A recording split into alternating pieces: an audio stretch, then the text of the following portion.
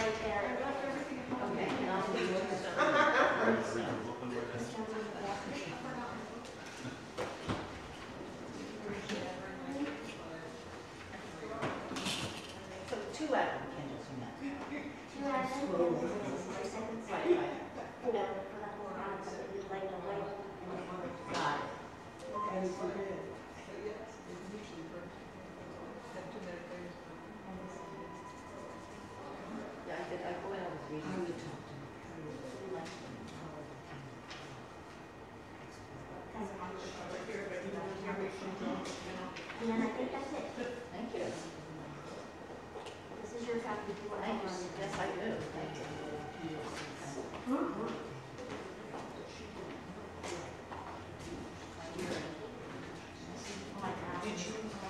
Oh, no.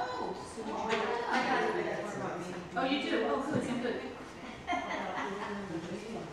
Ooh, emergency. Even better. Yeah, I know. There's a small rush that you don't have time to hear, and you just grab it and throw it in your bag. That happens so much, actually. Oh. Before Jane left, they had a pretty big, well, here's a website. I thought it was just, why am I joining like, Do you feel more comfortable if I live the middle one right now? sure.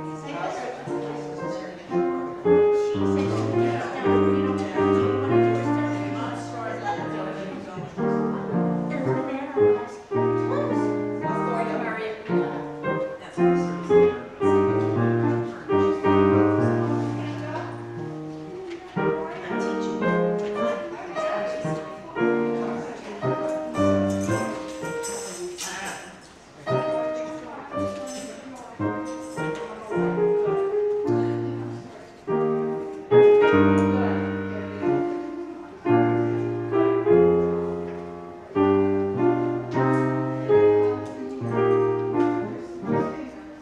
so churchy. It is. Welcome to our Lutheran service. Oh, they have such a wonderful music tradition, and their hymns and special supplements also. Thank you. Shay, are you going to walk up? Do you want me to No, walk up with you? I sit, I'm sorry? I sit here. Okay. Oh. Thank you. That's the two group. Yeah.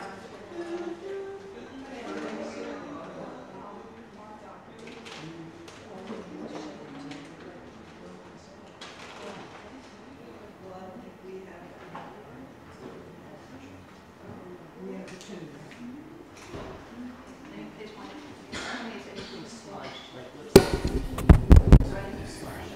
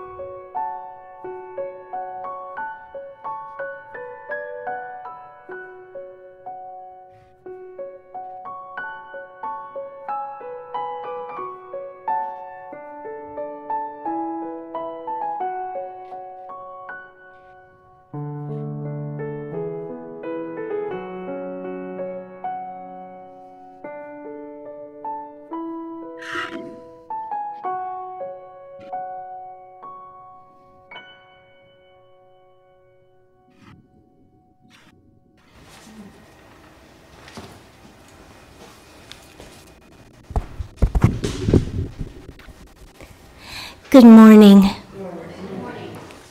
Welcome to our multi-platform worship service. I am Shay Dively, the intern minister, and I use she, her pronouns, and it is my honor to be co-leading our service today, together with Rita Fitzgerald, our worship associate, Elizabeth Ann, our director of religious exploration education, and Holly Farris, our music director. Thank you to Holly and Restoration Singers for providing music, and of course to Mike Foy for running our AV tech today. Yay. A few small announcements before we begin. If you could please silence any cell phones, we would appreciate it. So we want to be as present as possible in this space.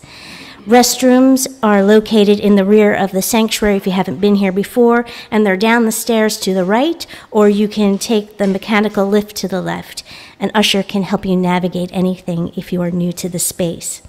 We are streaming live, and if you're joining us online, you can choose to toggle on the closed captions by clicking the CC button at the bottom of your Zoom screen. Child care is available for infants and toddlers, and older children are invited to attend the religious education exploration group following the Story for All Ages time. Parents and guardians can pick up kids over in Hale Hall after the service. Let's take a breath together.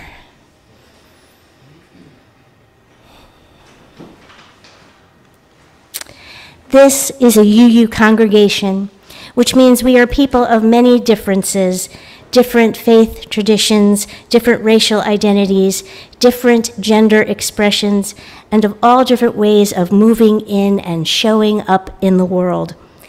And we are people of who make covenant promises to act together with love for transformation and healing.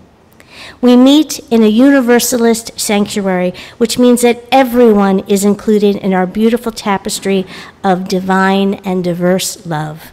And we know that we are made more whole by your choice to add your presence today. We've been waiting for you to bring all of who your beautiful self is, and we honor that gift. We are building UU Mount Airy into a beloved community by embracing all souls and nurturing wholeness. And we are in the process of becoming more whole thanks to each of you and your presence here. And for that, we are truly grateful. May this be the place where you come to be your whole self. May this loving community help you to speak your doubts and welcome your questions. May you find transformation and healing. May you leave this place changed for the better, and may you change this place, leaving it better. May our gratitude and these intentions be guiding lights for us this morning. Today's service is about how the season of light calls to us, inviting us to honor our Abrahamic ancestors and to hear their voices and stories of wonder and awe from time immemorial, and how their hope can help us brighten our now and our future. Come, let us enter into this sacred and hallowed time and worship together.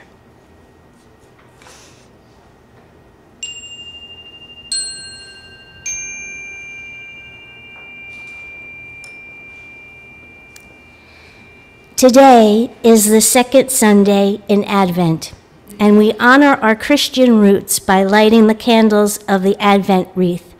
I would like to invite Rita up to the chancel to light the 2 Advent candles for today.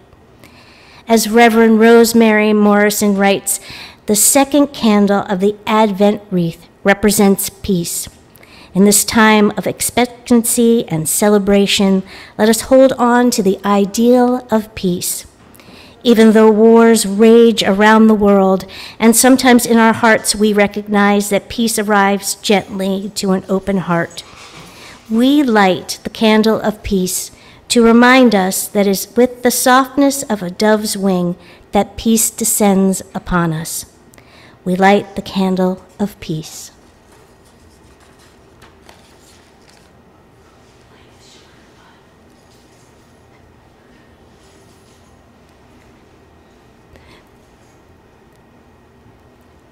Peace can be so hard. Yeah, it's true. On this holy day, we honor our Jewish roots by lighting the menorah candle. You doing okay, Rita? Yes. Okay. Today is the fourth day of Hanukkah, and as we recite the words of Amanda Eudice Kessler's responsive reading, Each Candle a Miracle, Rita will light the 4 menorah candles. The words of this reading will be shared to your screen or displayed behind me, and we invite you to read aloud the enlarged, bolden parts. Mike said, wait a minute.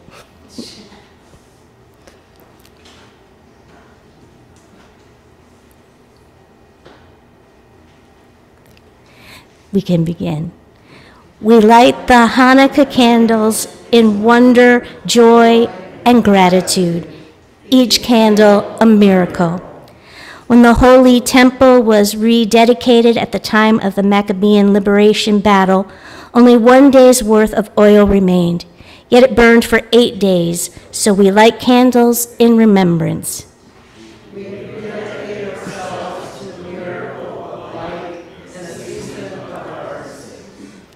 To the miracle of trust in a time of anxiety.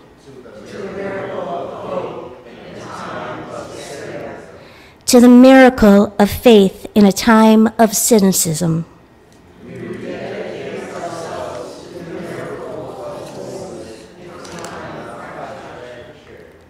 To the miracle of courage in a time of fear.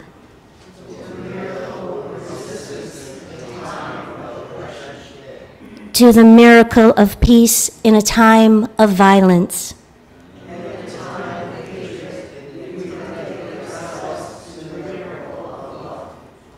Rita will now come up and read our chalice lighting.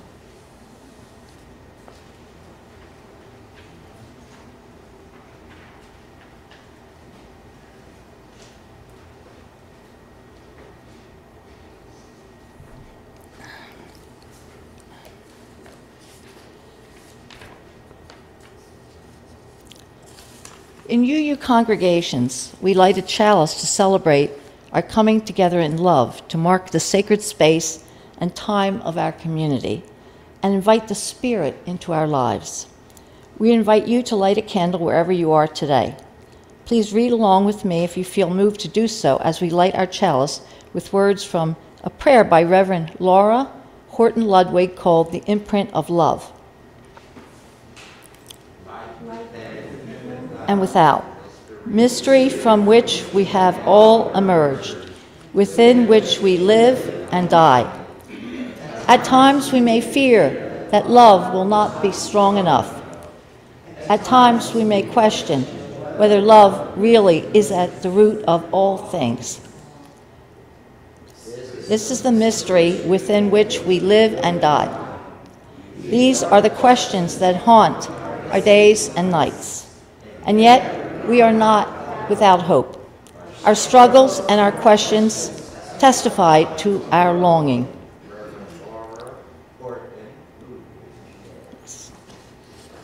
Okay.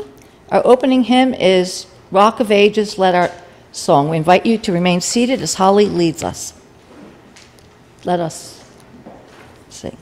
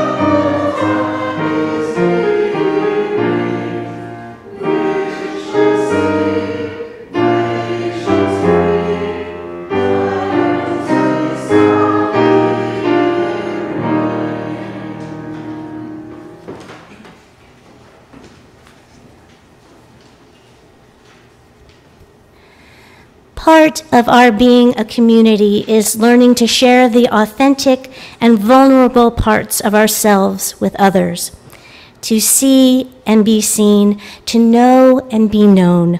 We make space today for that sharing, all of which helps us to build this congregation into beloved community. We invite you to share what's going on in your life, to name your feelings and the people on your heart in need of prayer, good energy, best wishes, and other help. We invite you to get into your body and investigate what emotions you're experiencing, to share them as you feel called so we can help one another to hold our joys, our grief, our in-between feelings. We build community by celebrating our good things, mourning our troubles, taking risks, and listening deeply. For our online sharing, we invite you who are on Zoom to share what you're feeling this week and to lift up the names of those about whom you are thinking in the chat.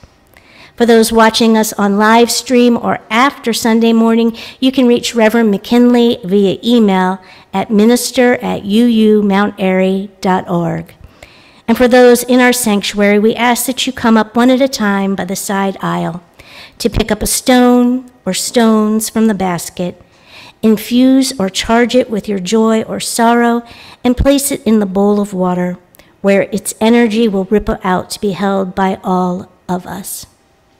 Before I invite everybody up, I would like to share with you a deep sadness. One of our dearly beloved community members and one who was also important to the larger community, the larger UUA, passed away on Friday. Julie Bradford is now an ancestor, and we will miss her dearly. May she rest in peace and power. Also, I'm going to give the microphone to Holly because she would like to share with us. Thanks, Jane.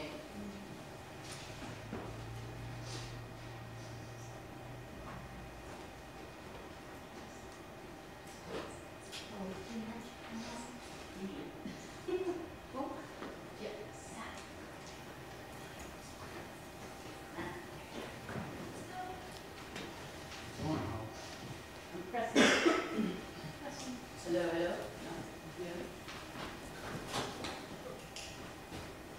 He says it's on. It's on. Is it on? Yeah, it's on. It's in the light. You can't hear it. No, it's not on. It's I think so. Here he comes. Oh, it's a Wizard of Oz. Kind sir.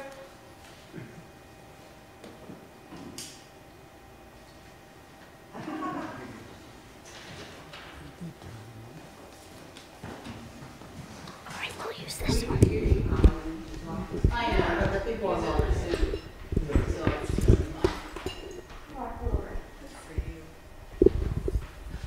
You're like such a diva.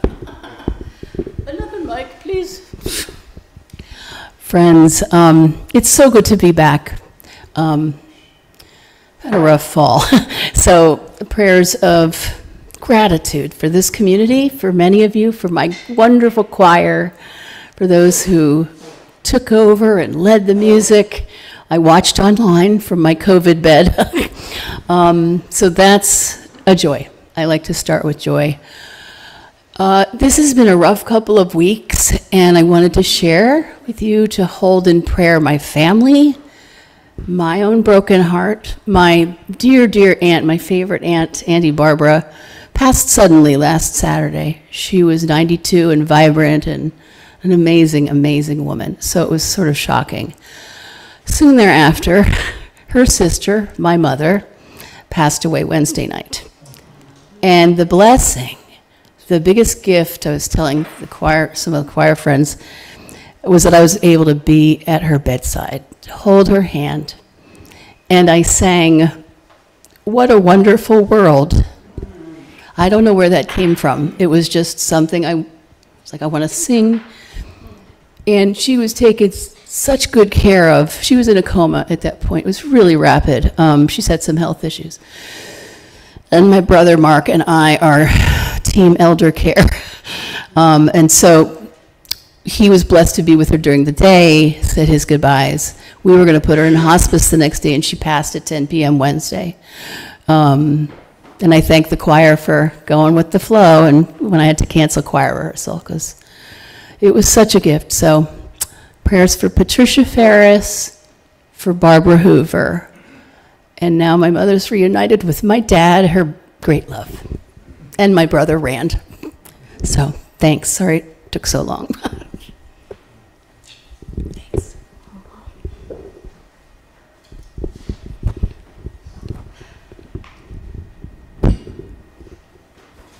The table of sharing is now open if you want to line up over by the side.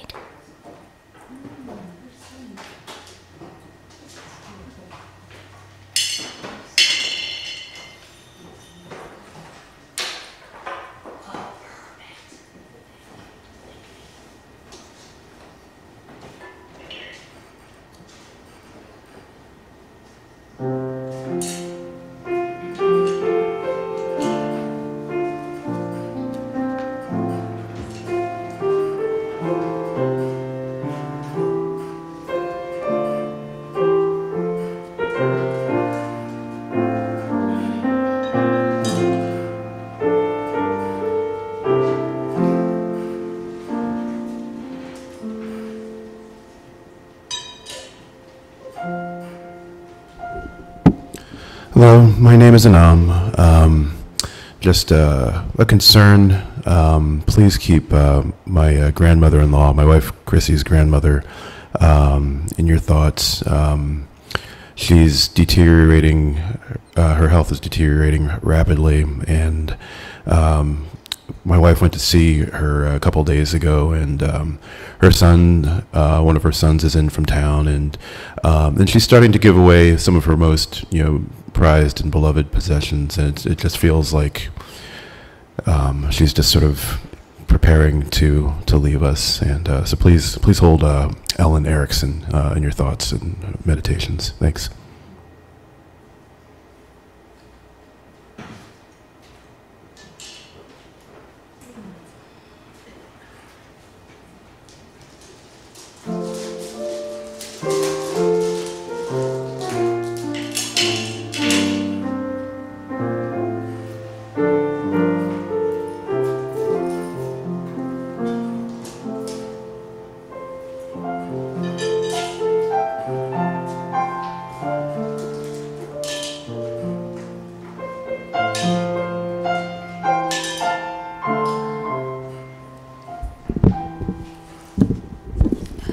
Can you hear me?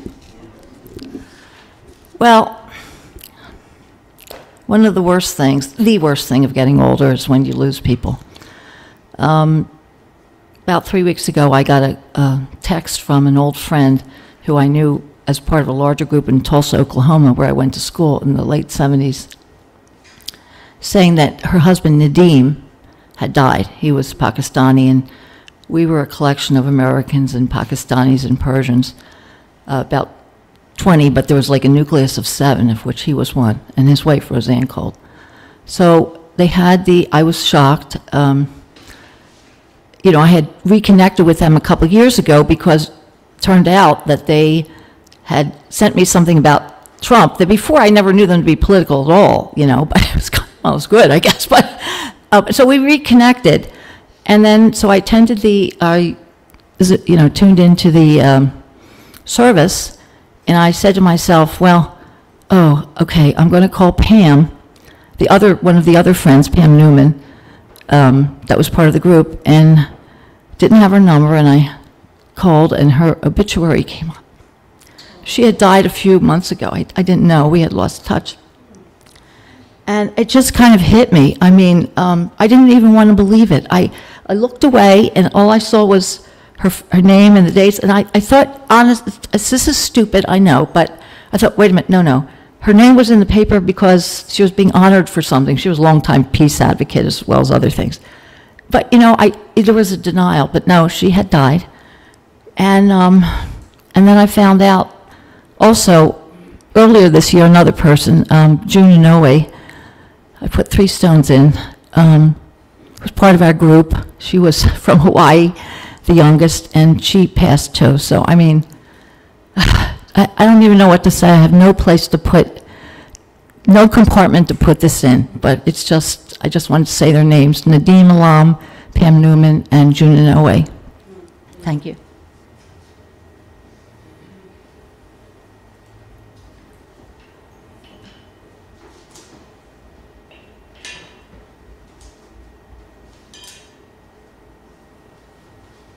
Hello, my name is Annie, and I'd like to send out prayers to Suzanne Weltman.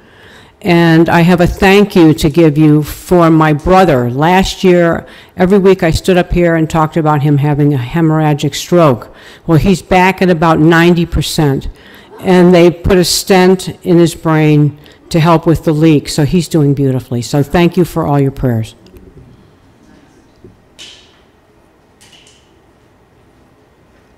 Good morning. Wayne Boyd's my name, and I have a joy. I spoke to my daughter the other day, and if you don't know, she's living totally off the grid upstate New York. And she, when I spoke to her the other day, and she had purchased another cabin, but she's doing everything, insulating everything herself, cutting the windows herself. And I said, "Well, you want me to come up?" "Oh, no, Daddy, I don't need any help. I'll do it myself." And she tells me, she says, and I called her again. I said, "Oh, you sure you don't need any help?" She says, "Slow down, Daddy. This is because we live upstate New York. I had a farm up there years ago, and we lived up there. And she took a 180 on me because she was living in Center City for 14 years. And all of a sudden, she tells me, "I'm moving upstate New York." I said, "Upstate New York?" I said, From the Center City to upstate New York, what a switch, you know. But anyway, I could see where she got it from because we had the farm up there. We lived up there for quite a few years. So she's telling me to just slow your roll, Daddy. Just, you know, don't rush me. On my own time, I'll get it done. But anyway, last night I had the joy of seeing a good friend of mine that I've known for many years. Before she was even known as Patti LaBelle, was Patti LaBelle and the Bluebells back in the day. So that was an enjoyable experience.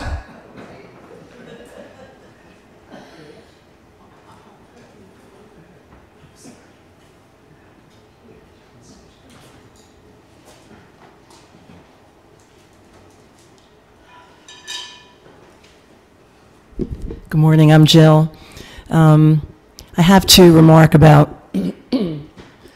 for me, the most beloved person in the jazz community in Philadelphia. Tim Steyer had mentioned a few weeks ago that Larry McKenna, amazing tenor player, had passed. And there was, so sorry, there was a funeral mass for him a few days ago. And it was just such it's a joy and a sorrow because the number of people who came out, there's so many musicians there, people that were grade school chums of Larry's, and he was such a wonderful man. He was a consummate musician. He was so humble. He was so kind. We learned things that we had not known before about the tragedies that he had gone through in his life, and he had never become bitter. And the most amazing thing of all, and being a musician, I just take so much comfort in this. The amazing music that was actually composed, arrangements of Ave Maria, and that were played instrumentally, and Danny Boy, and a singer, Joanna Pascal, who sang some other pieces so beautifully, and that just it just brought everything, you know, the tears really fell then. So he was wonderful. If you didn't know about him, please look up his music online. Just a wonderful man. And I used to call him and another musician who passed, Sonny Troy, the godfathers of our Philadelphia musicians. And he was wonderful, and he's going to be missed greatly.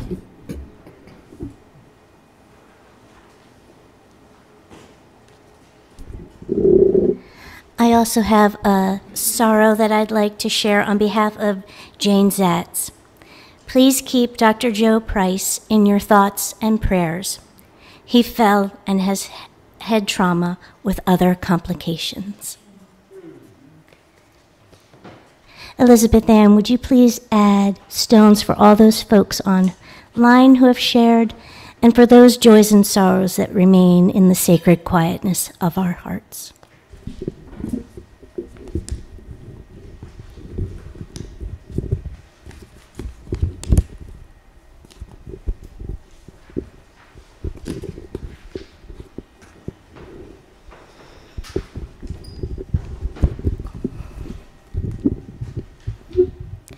I'm going to lift up a prayer.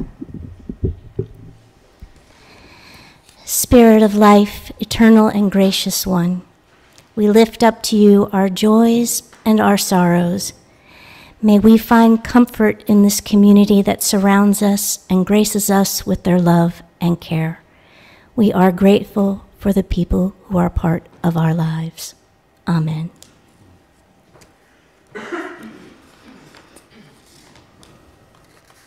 And now Elizabeth Ann is going to tell a story, I believe.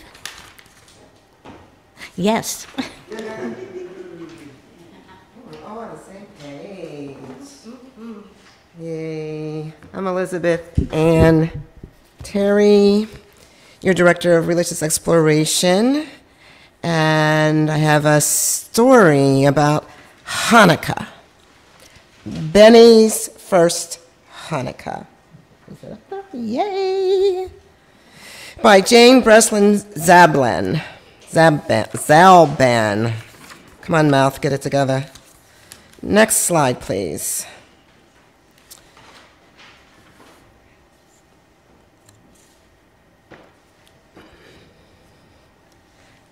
The morning air was cold.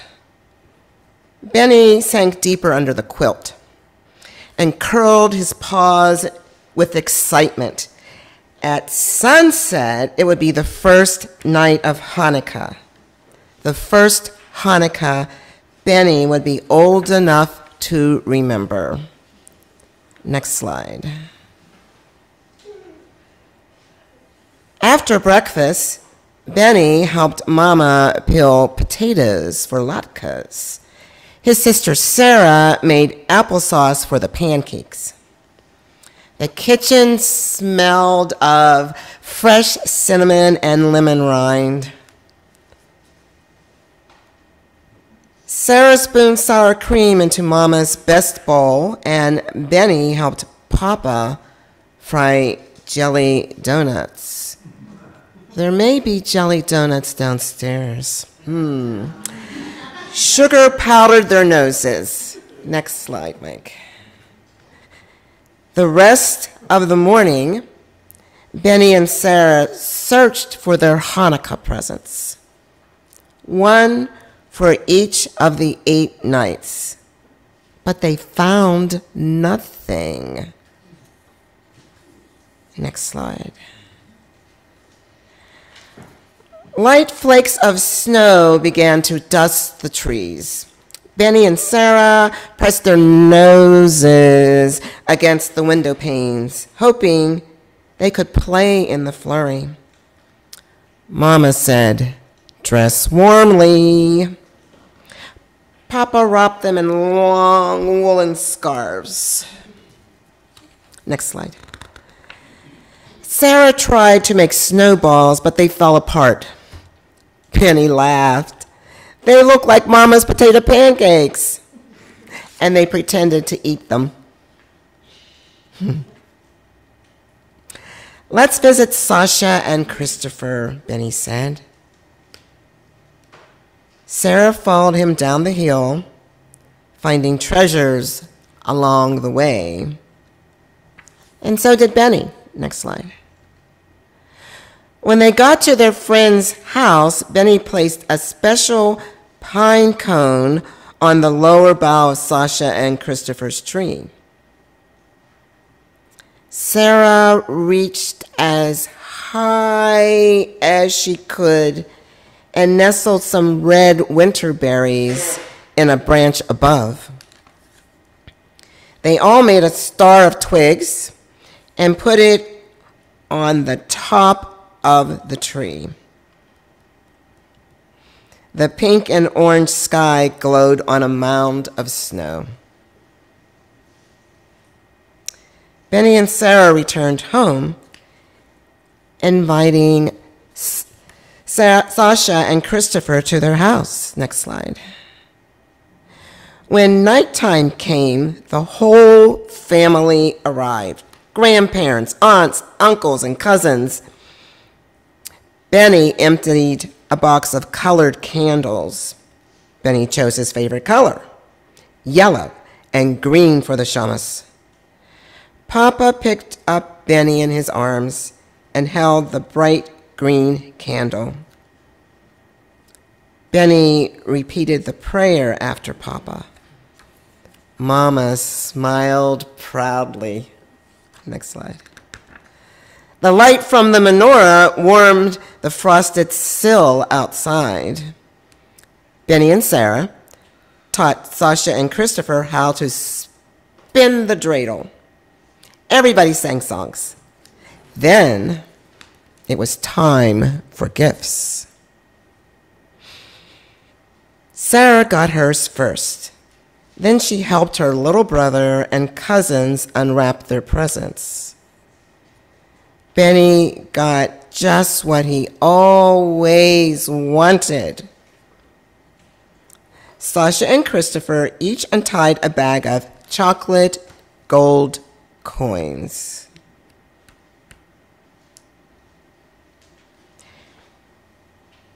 Everyone sat around the fire. Grandpa told the story of Hanukkah about how the oil burned magically for 8 nights. Benny pretended to be a Maccabee warrior. As the first night of Hanukkah came to an end, Sasha and Christopher said, "It was wonderful." Benny asked his parents, could they come the second night too? Mama and Papa nodded yes. At bedtime, Benny's parents kissed him goodnight and said, "Happy Hanukkah!"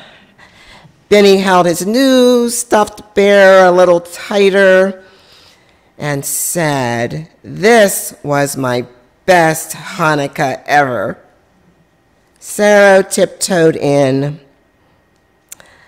Mama and Papa hugged Benny and whispered, "It was ours too." The end.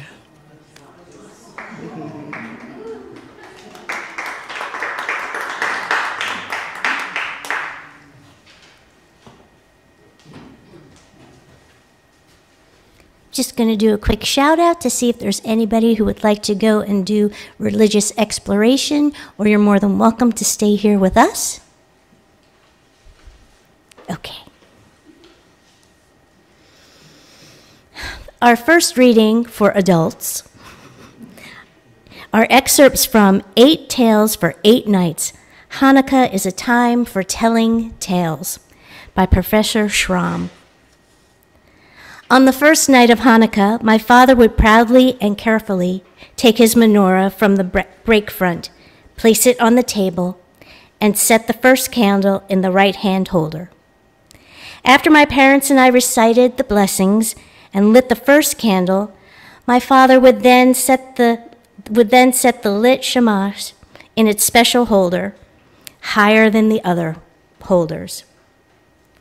When I got old enough to observe the details, I realized that the larger candle was of a different shape and design than the rest of the holders. Rather than a squat cup, it was oblong in shape, and it swung from side to side with a crooked S-shaped wire. One year I asked, "Pa, why is the shamash holder so different from the other candle holders?" My father laughed and responded, "Well, the original cup had broken off years ago, and I replaced it with an empty bullet shell. Then I used a curtain hook to attach it to the menorah. I accepted that explanation and thought how ingenious my father was. I loved that menorah and always watched the candles until they flickered out. My father had brought it with him when he came to America from Lithuania at the turn of the century in 1906. At the time of these memories, the menorah was probably a half-century old. While we would watch the candles dance, my father always told me of the story of Hanukkah. And when all the candles had gone out, we would then go to the synagogue where my father was the Hazan to celebrate the holiday with the congregation. The women of the ladies' auxiliary of the shul were always busy frying hundreds of latkes in the big kitchen and serving them to the families sitting at long tables.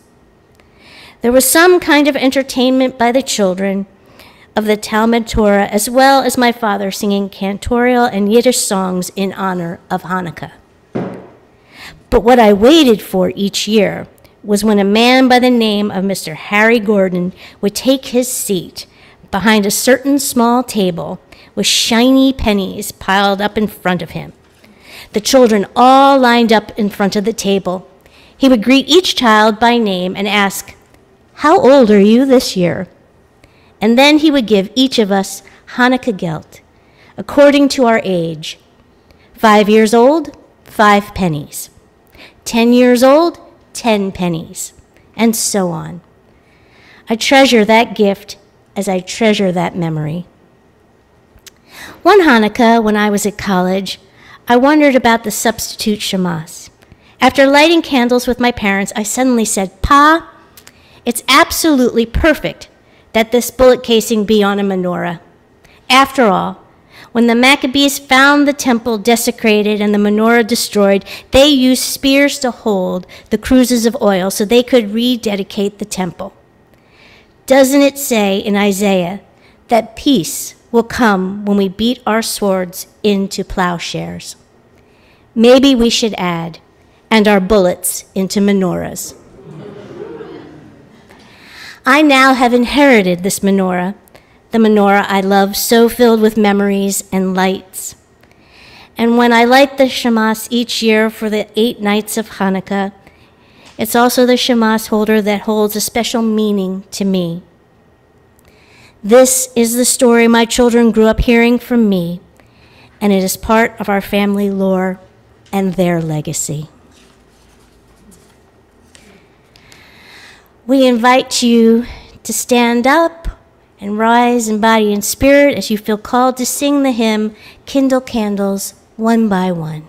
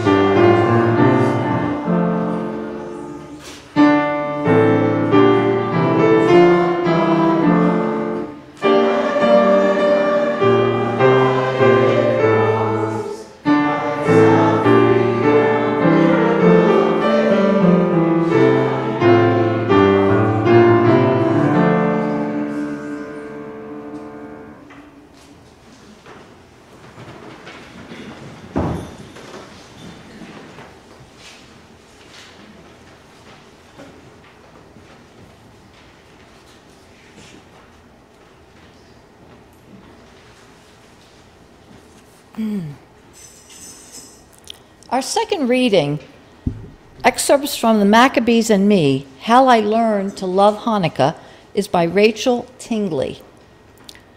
Hanukkah, in a way, was one of my first words.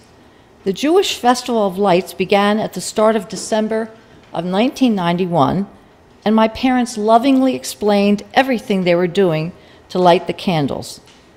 I was delighted. I pointed to it and said, Hanukkah, and then associated all other lights with it for a while, particularly candles. This was an anecdote so beloved by my family that it is repeated every year, usually after we have lit the candles together for the first night. I didn't know it yet at 20 months old, but thus began my lifelong obsession with Hanukkah. It's a holiday that, as an adult, I have mixed feelings about. It celebrates light in the darkness, hope where there is none, and the triumph of the underdog. At the same time, it celebrates war, bloodshed, and the winning of fundamentalism over modernism. Things were a lot easier when I only associated Hanukkah with my family and candles. Nevertheless, my interest in this holiday remains.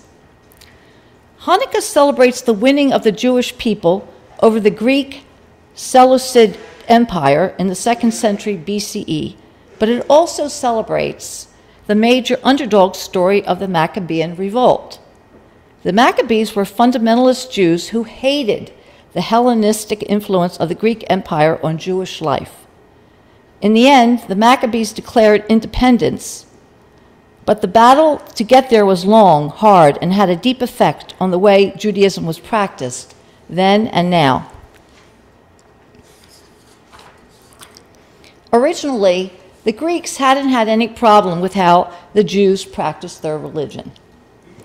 However, after a high priest of Jerusalem led a revolt, the Greeks seemed to have assumed it was all of Judaism that was a problem and cracked down on open Jewish worship from that point out. The Maccabees, who had always hated Greek rule, revolted not only against them, but also the Hellenized Jews, and everything they stood for, a Judaism that made room for assimilation. The Maccabees ended up winning that revolt, and the story we've all heard about the origins of Hanukkah, the miracle of the 8 nights that the oil lasted, is their story. The way that they practiced Judaism won out over the Hellenized, assimilated version. This means that the Judaism that we practice now has been highly influenced over the years by this example of an intra-religious dialogue. As a Reformed Jew, the daughter of a Jewish mother, and a father who did not convert to Judaism until after I was born, I am exactly the kind of person by which the Maccabees would have been horrified about living in their ranks. I don't think they would have had any idea what to do with me. Personally, the sort of Judaism I participate in is closer to the Seleucid Greek Judaism than the Maccabean Judaism. Does this holiday celebrating the Maccabees' victory hold meaning for me? I believe it does, albeit perhaps not in the way the Maccabees intended. Hanukkah is a time to spend time with other Jews in a season where much of North America seems entirely focused on Christmas. Although Hanukkah is not a major festival, it has become larger in American Jewish life due to its ability to hold Jewish space in the holiday season. It's a time of year where I am completely happy to say, actually, I celebrate Hanukkah and spend the time with my loving family. Although I am an assimilated Jew, I nonetheless strongly identify as a Jew, even though there is a larger culture of a different religion, and in that way, I am more like the Maccabees than not. I will continue to light Hanukkah candles with my family and celebrate their warmth and love every year, and I believe it will reinforce my Jewish identity in the years to come.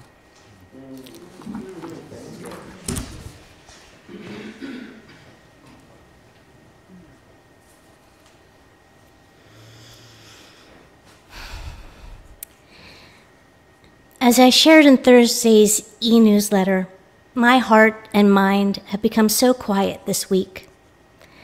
I described it as feeling as if love and spirit had asked me to pause, to be present to the sorrows and concerns unfolding around me, and to hear what is being carried on the wind. To be so humbly quiet that I can be as present as possible to all that is being held in a moment. At first, I thought I was shutting down, disconnecting myself from my feelings and emotional life, placing a barrier between myself and others. But that's not what's been happening. Instead, this quietness has invited lamentation with others, both near and far, into my soul. It has asked me to move through the world with vulnerability and wholeheartedness. But when I first started entering this space of quietness and stillness, I judged it. I thought I should be in a different heart space during this year's Festival of Lights. After all, each night that one remembers the story of Hanukkah, each night that the ritual of lighting a candle is embodied, we know that the miracle will occur. We know that the candles will flicker brightly, illuminating the world directly surrounding us. We have become so accustomed to the miracle that sometimes we live the end of the story before it has arrived. But what if we came from a place of uncertainty, of wondering? What if we breathed into the mystery as our ancestors did so long ago? What if, when we gathered with friends and family, we lived into the mystery unfolding? The miracle occurring.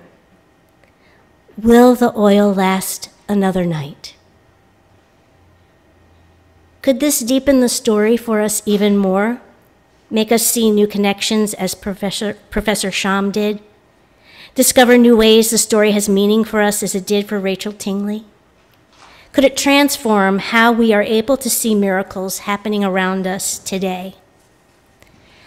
I often wonder if we don't see or experience miracles because we assume that how events unfold is the way they were to be, or that it was luck, or that mystery miracles are to be of a certain degree, that something might seem too small to be a miracle, or not to be a miracle at all. Perhaps our world is so fast-paced that we cannot feel mystery or miracle tingling within us anymore. So what if we paused in the quiet and stillness and experienced moments as they unfolded, leaving ourselves open to being present with others? What mystery or miracle might unfold for us? And if we can connect to those smaller miracles, might we become more aware of the events moving us towards the larger ones? So I'm going to share one, what I call a miracle, short story with you. On November 26th, after a long day, an intern minister was driving home.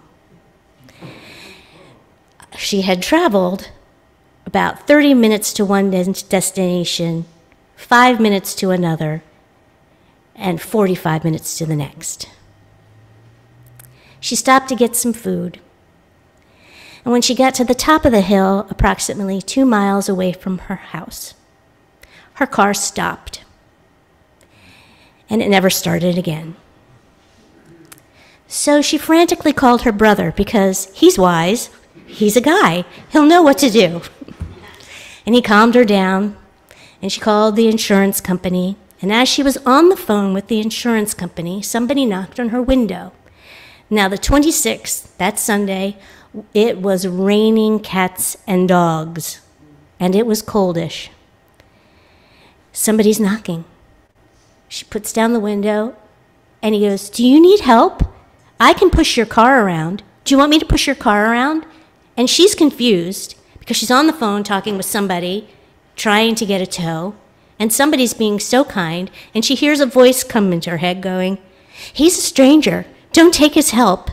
And then another voice that said, it's raining, why would he want to help you if he didn't really want to help you? So he pushed her car around the corner onto Rosedale. And she sat there for a while waiting for the tow.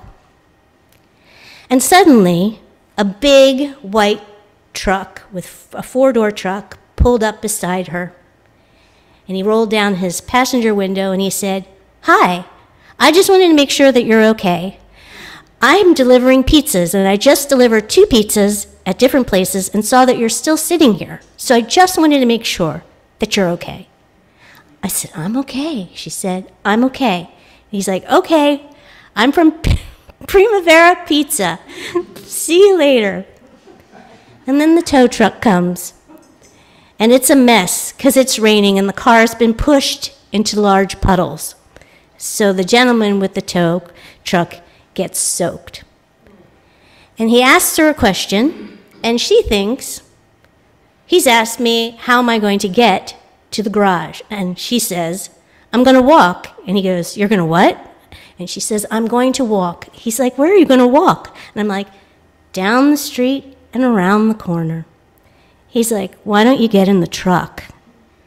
Now she knows, usually, tow drivers, they don't take you in their trucks any longer. They go, you got to find your ride. And then once the car was there, he said, how are you getting home? Where do you live? And she told him, and he said, I'm taking you home. I know where that is. Wow. There were many miracles that night. I didn't think so at the time. I knew the kindnesses were there. And then I thought about where the car had stopped. I had said to myself, don't take 422 tonight. Drive the longer way. Just don't deal with it.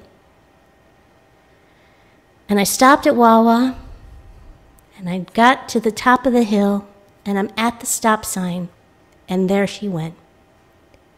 2 miles from my home. She had gotten me 2 miles from my home. And to me, of all the places where she could have stopped, that was a miracle. I was safe. I wasn't going to get hit by somebody else. And so I am forever grateful to Booberry. I had her for 9 years. She had 209,000 miles on her. And my brother was like, that's a lot for a 4-cylinder car that's driven to and from Tennessee many times. Many times. So I wonder what would happen if we slowed down, stepped into the quiet and stillness. What we might hear, what we might experience. Nobody said, what political party are you from? Nobody said, how do you identify? Nobody worried about anything like that. There was just kindness. And I'd like to end this little talk with words by Rabbi, I'm totally going to mispronounce this, Yael, who reminded everybody Thursday night that Hanukkah encourages us to search for and lift up light, even when so much lies in ruin. Hanukkah calls to us to cultivate active hope, the willingness to act in times of great turmoil and be nourished by each other's devotion and care. Hanukkah calls us to remember that just because we cannot see how healing could come to our tumultuous and frightened world, this does not mean it won't happen. Hanukkah calls us beyond what we think we know to a place where the miraculous is possible. The mystics teach that the Hanukkah lights shine from the beginnings of creation, revealing the divine spirit in all. These lights are filled with pure love, freely given. May the Hanukkah flames nourish our hearts and souls. May they shine with love, bringing moments of joy-filled possibility. And may these lights that come from the depths of mystery illuminate pathways of healing and peace. Blessed be, and amen.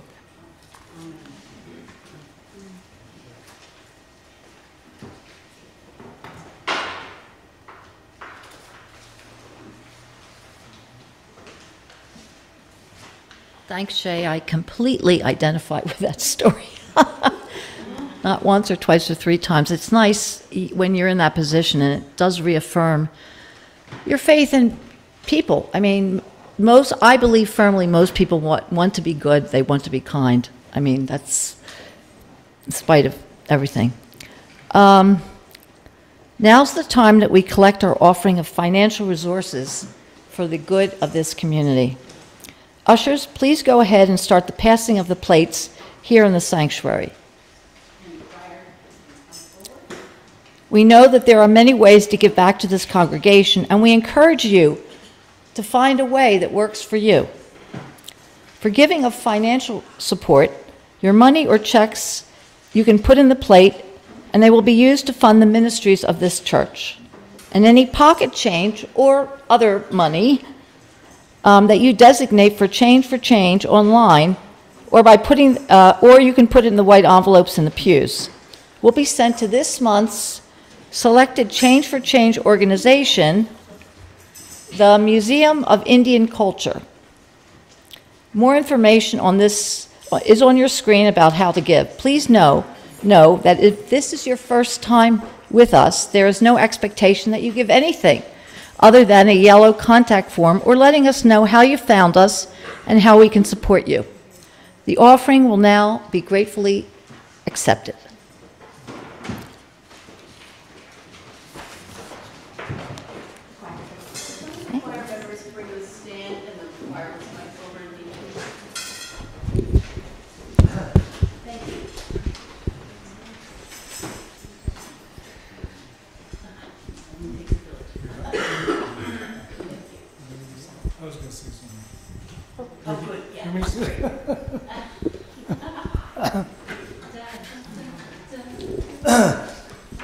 Also, hi, my name is Craig. If you're interested in the Change for Change organization, there's also a little write-up in your insert bulletin just to learn more about the group we're going to be giving funds to.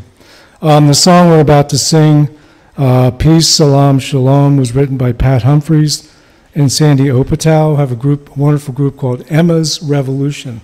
You've got to look them up. They've got great music, very contemporary, but very, progressive music. Pat Humphreys wrote this song right after 9/11. She was living, I think, in the New York area. And it's about peace and it's about reconciliation. But she wrote it in the spirit of responding to the drums of war that, if you recall, 9/11 began as soon as the dust was beginning to clear.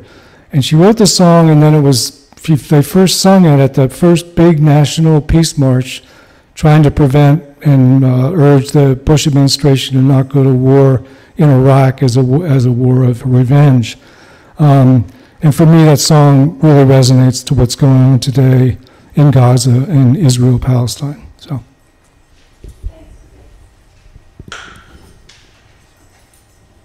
Has to go the other way.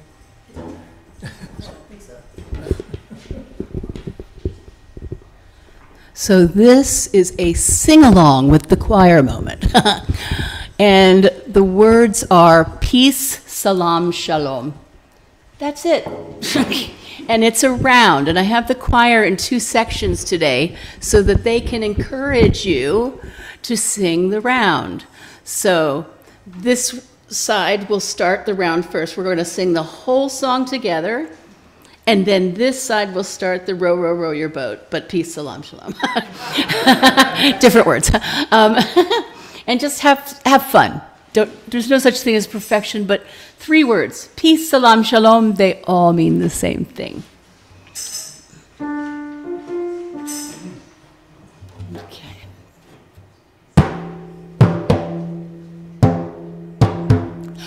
Peace, salam, shalom. Peace, salam, shalom. Peace, salam, shalom. Peace, salam, shalom. Peace, salam.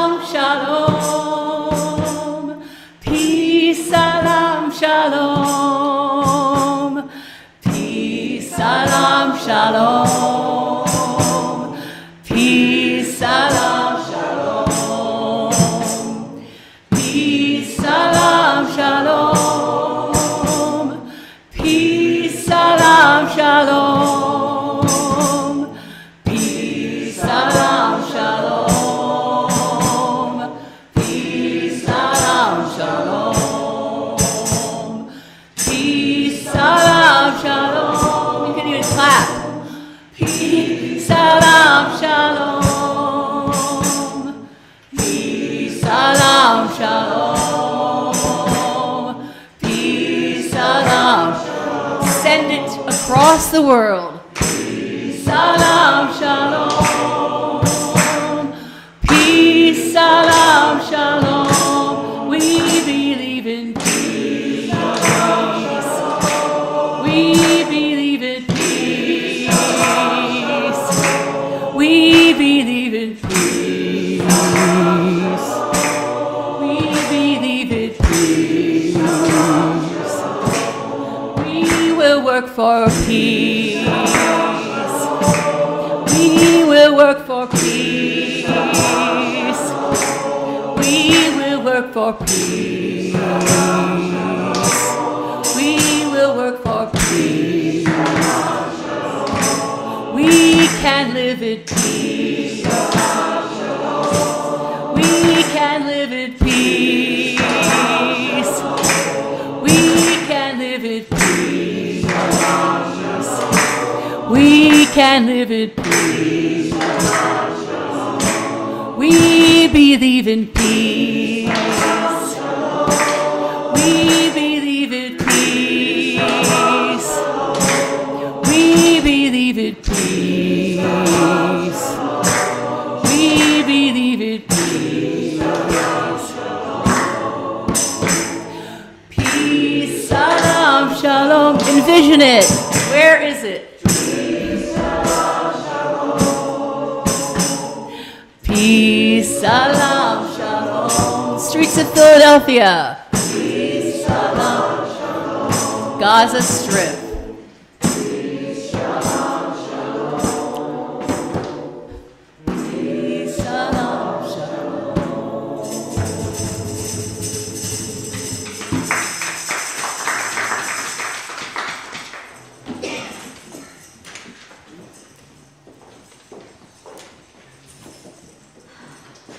As we extinguish our chalice and then our time together, please remember to stick over. Tuck it into me.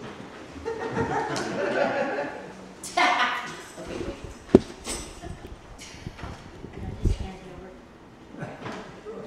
Holding. Hello. We're going to do a Reverend McKinley quick. So.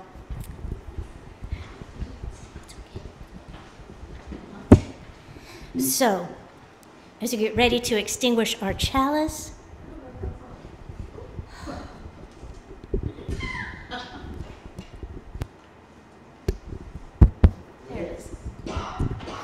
as we get ready to extinguish our chalice and end our time together this morning, please remember to stick around for coffee hour to chat with folks on Zoom. And for more info, you can check the weekly newsletter that comes out on Thursdays for worship schedules, and you can see our website for more important information. The words to extinguish our chalice are a blessing by Steve Garnis Holmes.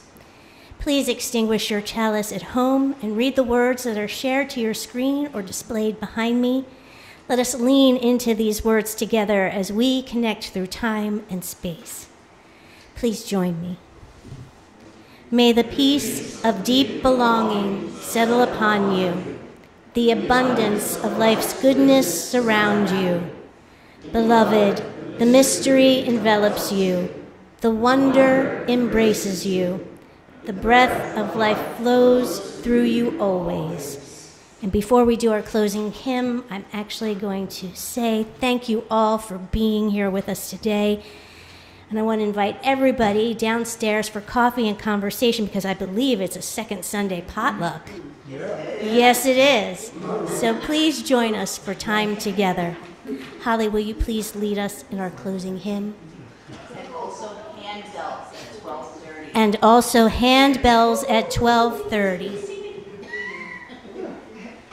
Our closing hymn is 214, Shabbat Shalom. Please rise and sing as you are moved and able to do so, either at home or here. And Sharon, let's get that tambourine out.